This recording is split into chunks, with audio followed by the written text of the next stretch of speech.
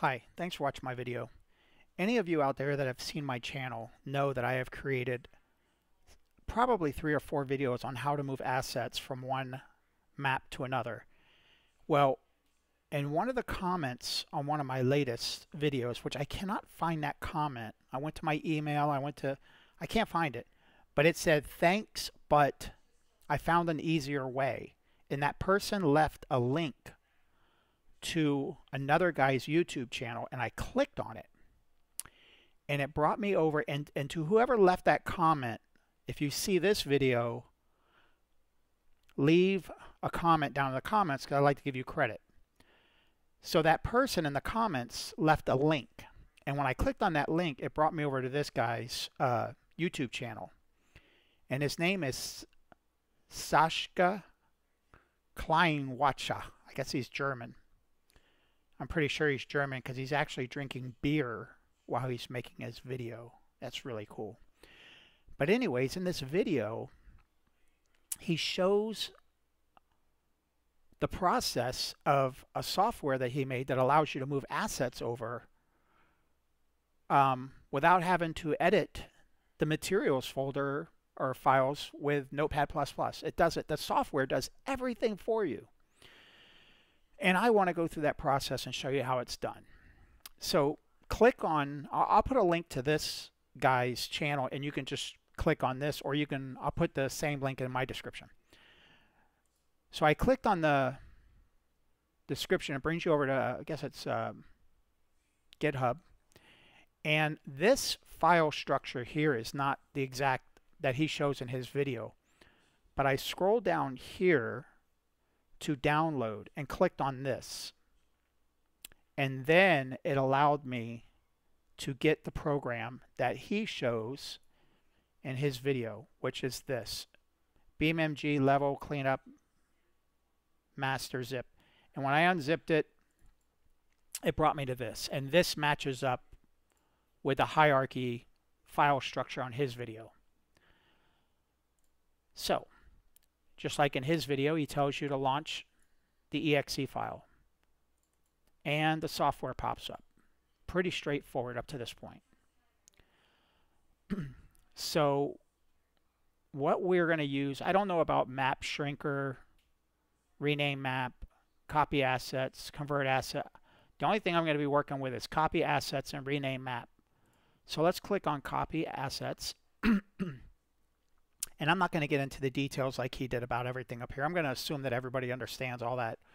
All I'm going to do is click on a source and a destination. Source being where I want to get my assets from, and destination where I want to move them to. That's it. So let's click a source. And again, we're going to go with, I always use Grid Map V2 because it's so easy to see when you move it successfully because of all the squares and shapes and stuff. So we'll do Grid Map V2. And over here you got a little thing. Just I let everything finish. I don't want to get ahead of the program and confuse anything. Select the zip source file level that you want to copy from, Grid Map V2, and select the target level that you want to copy to. So we'll move everything over to Jungle Rock Island.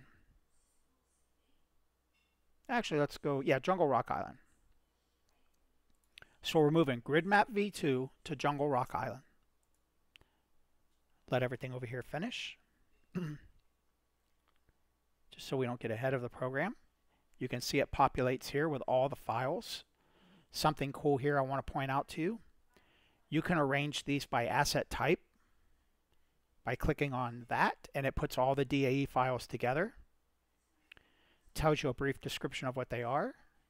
And if on the View tab, if you click on the little magnifying glass here, it will actually show you the DAE. This is a Christmas tree light amber, so that would be very, very small. I don't think you're going to be able to see that.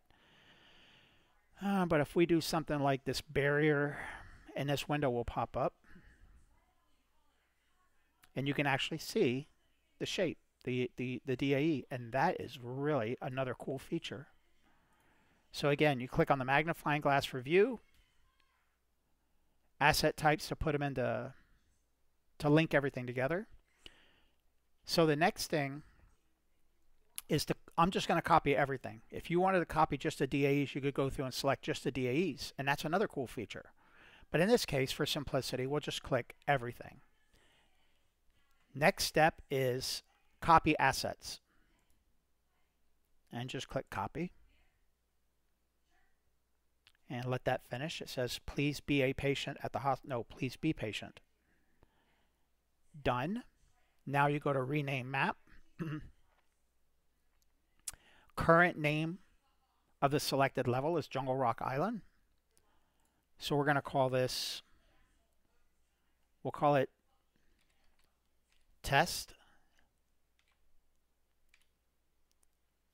map. We'll just say test map, something unique. Test map rock. Don't use any spaces here. Use underscores. On the next one down here, you can just write whatever you want.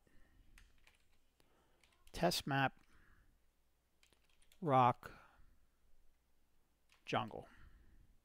Yeah, I guess that'll work. Let me just check everything here. Okay. Now you want to click rename level. Are you sure? Yes. Let it finish.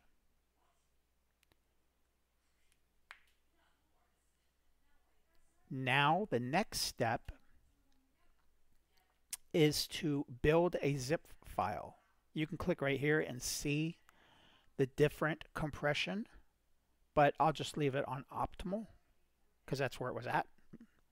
And you click build a zip file, and this will actually build a level. Yeah, that's correct. Now this takes a while. This took, last time I did this, it took quite a while to do this. You can click right here and actually see